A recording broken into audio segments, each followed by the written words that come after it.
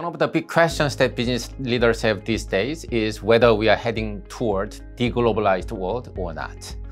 But our research highlights that we still remain in a deeply connected world.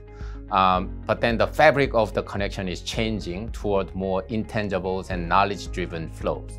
Keeping this context in mind, leaders can explore three different types of actions.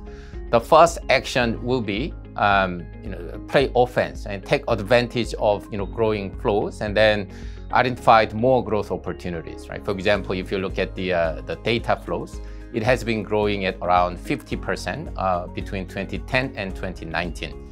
If you look at the flows of intellectual properties or services, it has been growing at around 5 to 6% per year, which is double the pace of the goods trade. Right? So therefore, can you take advantage of this trend and innovate your business model and keep growing? So that's the one opportunity.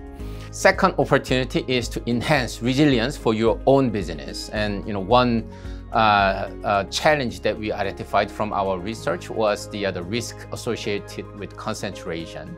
We analyzed about 6,000 globally traded products, and we found out that about 20% of the products in terms of quantity, 10% in terms of value, are highly concentrated, meaning fewer than 3 countries account for almost all global exports.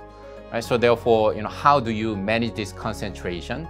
Through diversification or substitution, or sometimes building long-term relationship with your core suppliers will be very critical. Third opportunity is to enhance the resilience for the entire system beyond your own business.